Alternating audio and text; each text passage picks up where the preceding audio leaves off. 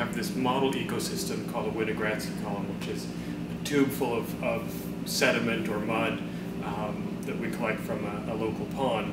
Over time, bacteria grow in the different environmental niches in the column, and you get these beautiful colors of different bacterial colonies growing at different depths in the column. What develops is this complex interacting community of bacteria.